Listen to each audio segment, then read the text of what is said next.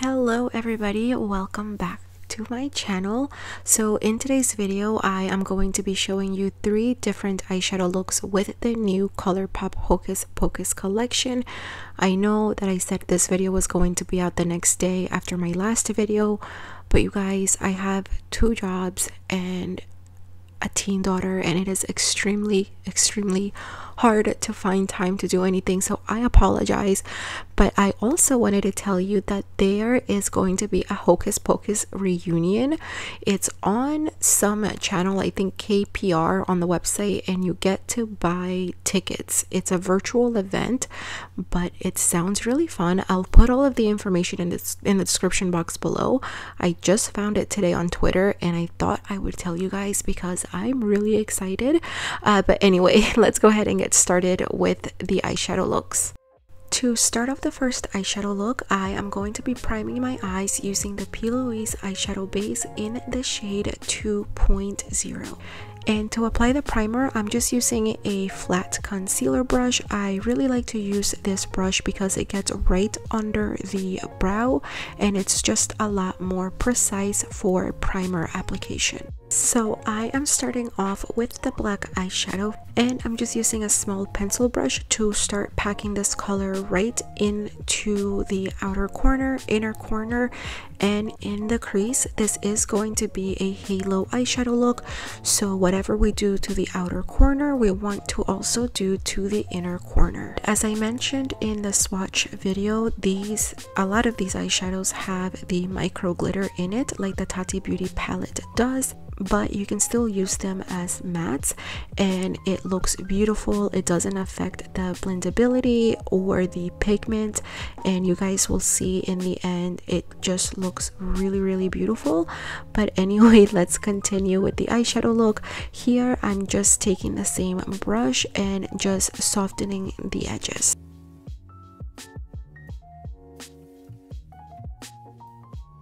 Next, I am going into the shade Bewitched, and I am just going to start packing this right up above the previous color, and I'm also using a small pencil brush.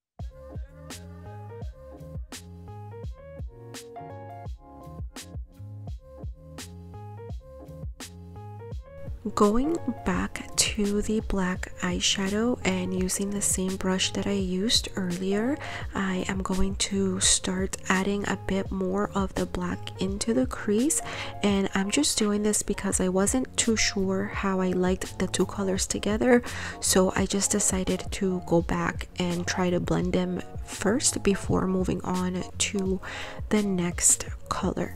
So I'm just basically adding a little bit more black and blending, and then I went back to the shade Bewitched and packing the color again and then doing a bit of blending. So we're just basically repeating the same steps, just making sure that we like the color combination. For the transition color, I am using the shade On Toast, and I am adding it with another pencil brush, and again just adding it right up above the previous color. Once I have the color added, I'm switching over to a blending brush and I'm going to start blending.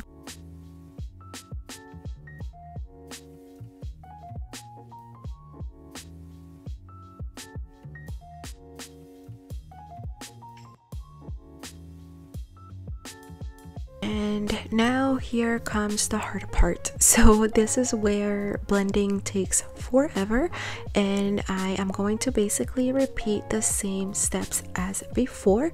So I'm starting off with the green shade and packing that color on and blending. I am then going to go back to the black eyeshadow and pack and blend. The green shade gave me a really hard time. It was the only shade that I had trouble blending, and I've heard that greens are really hard to I guess make or something. I don't really know, but yeah, it was hard to blend. So I want to say it took me maybe like 30 minutes to finish blending, so I'm not gonna show you guys the entire process, but again, we're just repeating the same steps: packing, blending, back and forth until you are happy with the pigmentation and the blend. I also forgot to mention that I repeated the same process for the transition color as well, so don't forget that part. You basically just want to repeat all of the steps until you're nice and blended.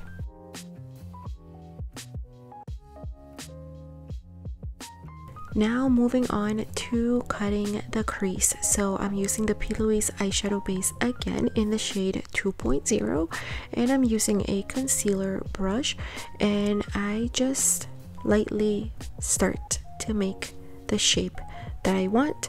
Again, can't show the whole process because it takes me a long time, but you just want to be really careful. I usually just like to do these little patting motions, and that works for me, but whatever works for you is completely fine.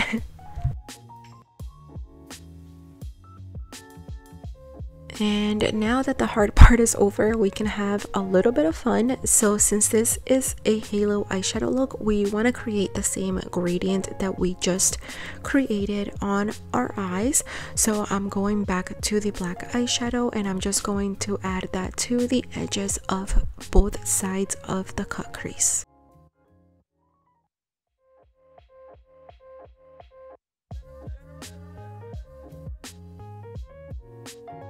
Moving on, if you guys can guess, we are going to apply the green eyeshadow since that was the next color in her gradient, and I'm just adding that right next to the black eyeshadow.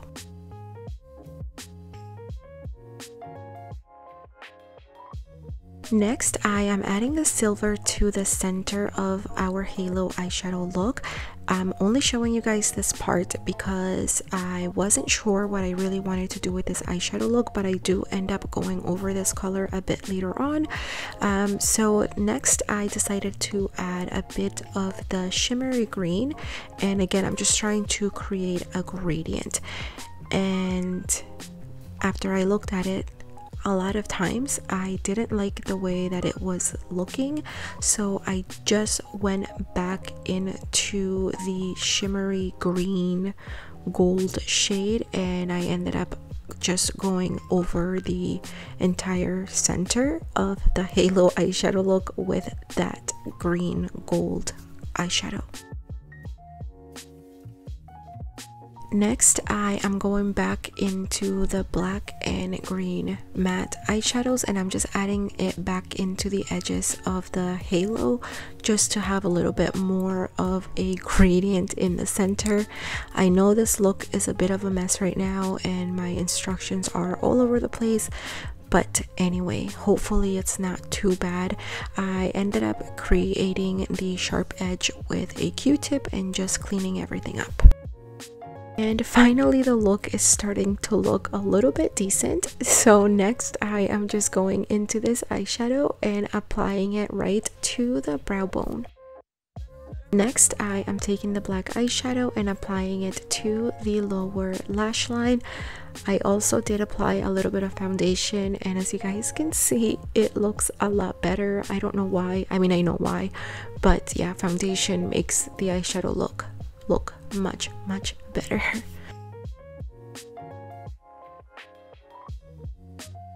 For the waterline, I am using this black pencil from Makeup Forever. Moving on to mascara, and then we get to apply the lashes. So I only have one style of lashes that they sent me. I showed you guys the lashes in the swatch video, but they are in the style Flirty Witch. And please excuse my nails. I ended up biting my acrylics off and my nails are just so gross. But anyway, this is the final look for the first eyeshadow look. I know it was a bit of a hot mess, but I hope that you guys really like this eyeshadow look. I loved the way that it looks. I didn't think I was going to like it because I was unsure about the entire thing the entire time, but I do love the way that it turned out. So anyway, I hope that you guys like it, and let's move on to the second eyeshadow look.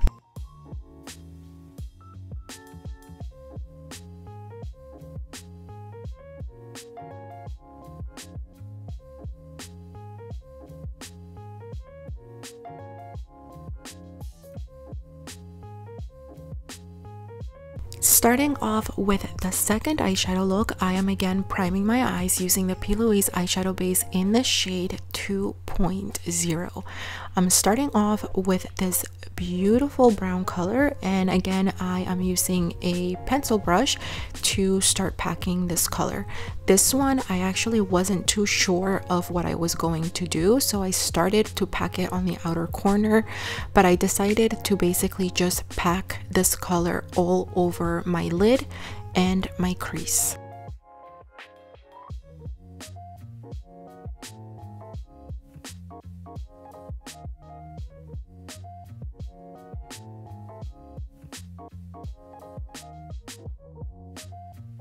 For the next color, I am going into Eau Toast, and I'm just applying this right up above the previous color.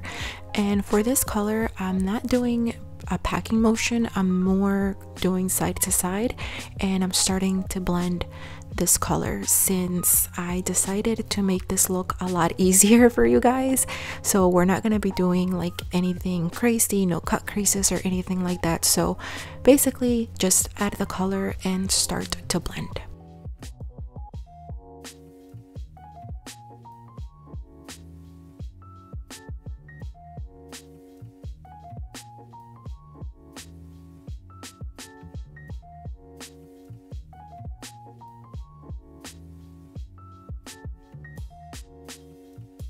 Next, I am going to start to build up a little bit more pigment, so I'm just going back to the two previous colors using the same blending brush and going back and forth blending and adding color until I'm happy with the way it looks.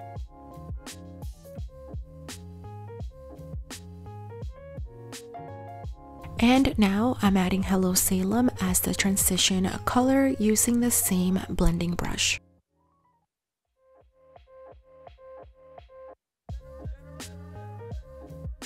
Next, I am taking Full Moon and adding that right to the brow bone just to add a bit of highlight to that area. Next, I am using the same color to highlight the inner corner.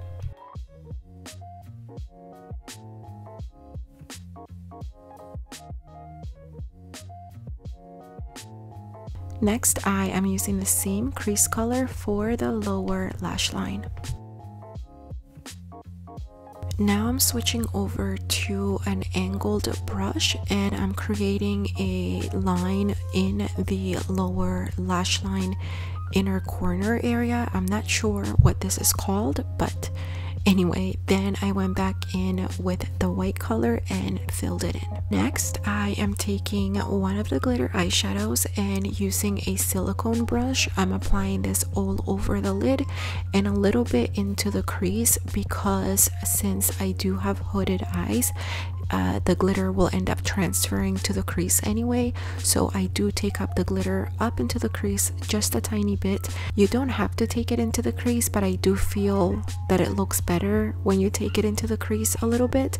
And I apologize, there's a dog barking outside. Taking the same glitter eyeshadow and the same silicone brush, I am also adding a bit of the glitter to the lower lash line just to give us a little bit more extra sparkle. And for the waterline, I am using the copper pencil from the collection. Next, I am going to create a wing, and again, I was not sure what to do with this look or actually any of the eyeshadow looks, so right now the look is rounded out in the outer corner, but since I decided to add a winged eyeliner, I am going to be cleaning the edge with a Q-tip.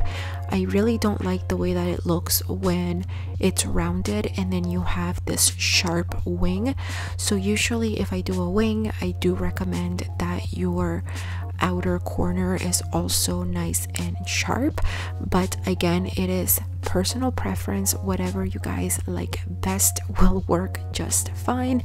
So for the eyeliner, I'm using a Colourpop black eyeliner. I do end up switching over to the Too Faced eyeliner. The reason that I ended up switching over is because I wanted to make the wing a bit thicker and a bit longer, and I just like the tip of the Too Faced liner much better. Honestly, the Too Faced liquid eyeliner is my favorite eyeliner of all time, but anyway, yes, moving on. And also really quickly, I decided to leave most of the process of me creating the wing because I get a lot of questions on how to do a winged eyeliner, so I feel that it was best to leave it in there for you guys to kind of see the process that I do when creating my wing. Anyway, for mascara, I am using the Fenty Beauty mascara, and for lashes, we're using the ones from the collection that I received. Again, these are in the style Flirty Witch, and I'm using these for all of the 3 eyeshadow looks since I did not receive the other 2 styles. But honestly, these lashes look good with pretty much every eyeshadow look, and they are really comfortable to wear. This is the finished second eyeshadow look. I hope that you guys like it. It wasn't as complicated as the first one, but let's go ahead and move on to the last eyeshadow look.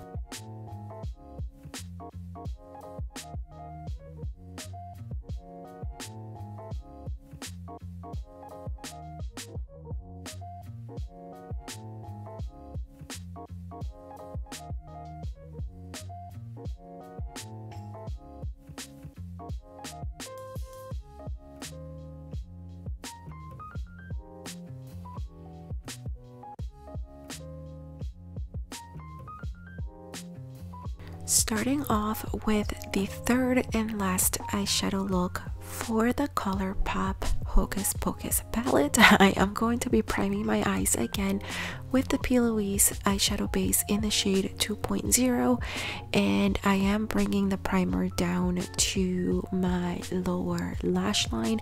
I know it looks excessive. I used to do this all the time. I haven't done it in a long time, but I just wanted to try it out again. And anyway, for the first color, I am going into that dark matte purple, and again using a pencil brush to pack the color into the crease.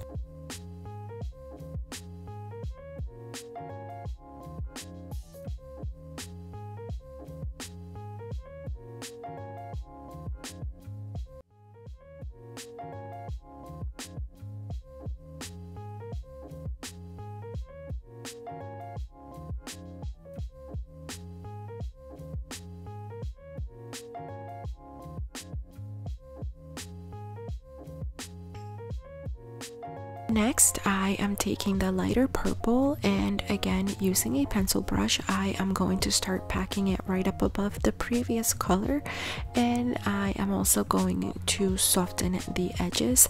And as you guys can see, these colors are almost identical to each other. At first, I was really nervous that it was not going to look okay, but once I started blending the edges, I could see that it was definitely lighter. So yeah, don't get too scared. They are very close in color, but definitely 2 different colors.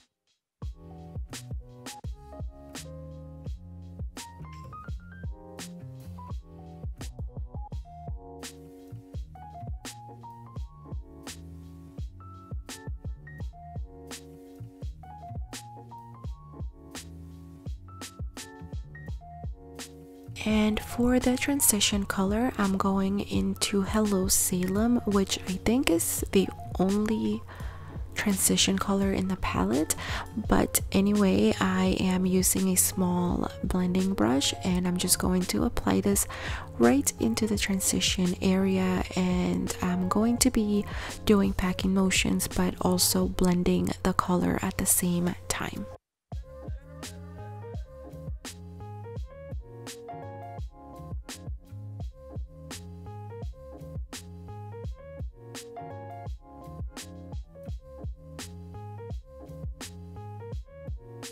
And now here comes the fun part again.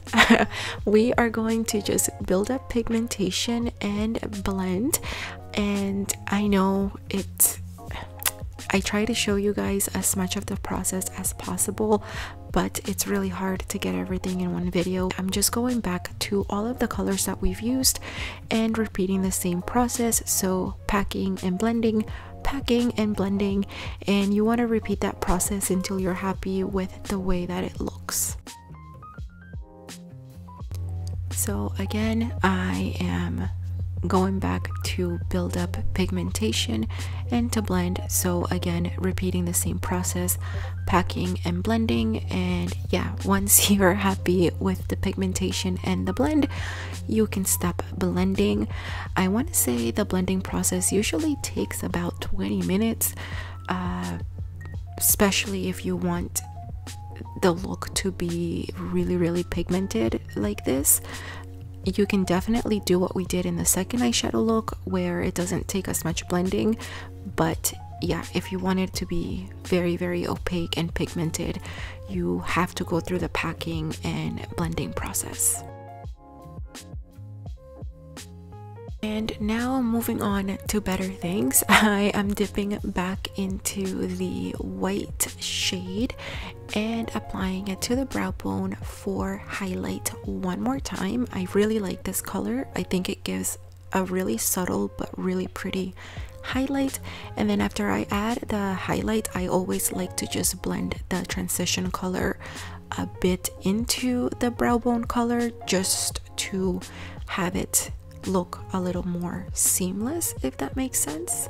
And then here I'm just playing around with the look. It never looks okay to me, ever. So at some point I have to learn when to stop. I figured I would show you guys this because I know most people don't, and it can really be a struggle when doing these types of looks. So don't be afraid to change your brushes as many times as you feel that you need to. Don't be afraid to go back into any colors as many times as you need to. Yeah, okay, so now we're moving on to cutting the crease. And to cut the crease, I'm using the P. Louise eyeshadow base again, but this time I'm using it in the shade 0. And that's just a little trick that I like to do to cut the crease. Since I do have hooded eyes, I like to apply it to my lid first, and then I open my eye, and wherever I see that transfer is what I use as my guide to cut the crease. And that is my Discord friends in the background. I know. Anyway, don't make fun of me.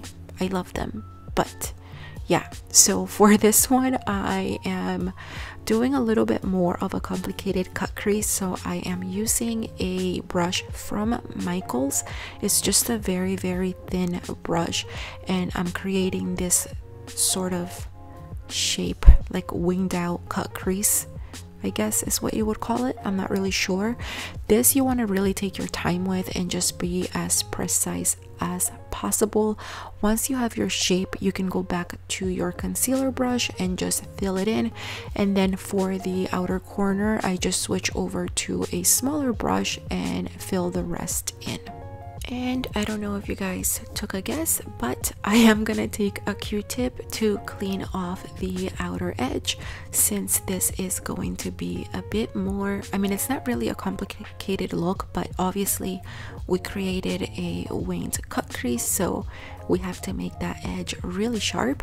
And for the lid, I wanted to add this purple at first to see what it would look like, but I didn't like it, so I decided to go over top with the shimmery purple pink shade, I guess you would call this.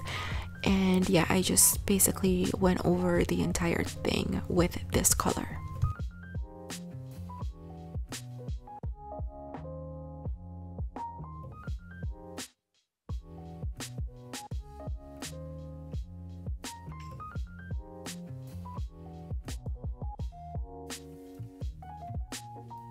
Next, I am going to be adding a wing, and again I am using the Too Faced liquid eyeliner, and it did have these little hairs sticking out of it because I closed it the wrong way, and I actually was trying to do my wing with it that way and it was extremely hard, so I did end up cutting it and it actually didn't affect anything.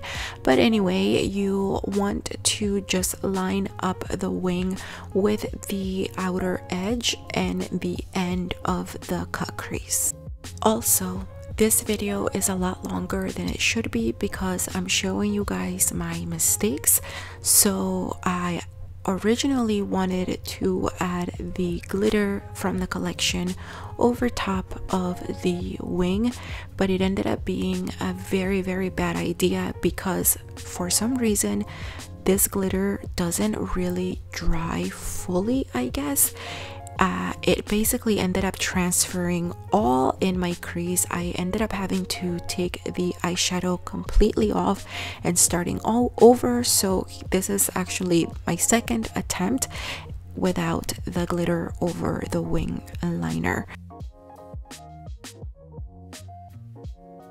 So definitely don't add the glitter, just keep the wing the way that it is. And now I'm just adding the white to the inner corner. So do add the glitter over top of the lid color. That ended up working just fine. So to be honest, I don't know if it was the glitter that did it or the combination of this particular eyeliner with the glitter. I didn't have an issue with the glitter being all over the lid. I didn't have transfer this way, so you're definitely safe to do it this way. So anyway, I am taking that glitter shade and I am just adding it all over the lid. And finally, moving on to the lower lash line, I am dipping into the black eyeshadow and just adding that with a pencil brush. And to blend out the black, I went back into the purple shade and I'm just adding that with a tiny blending brush.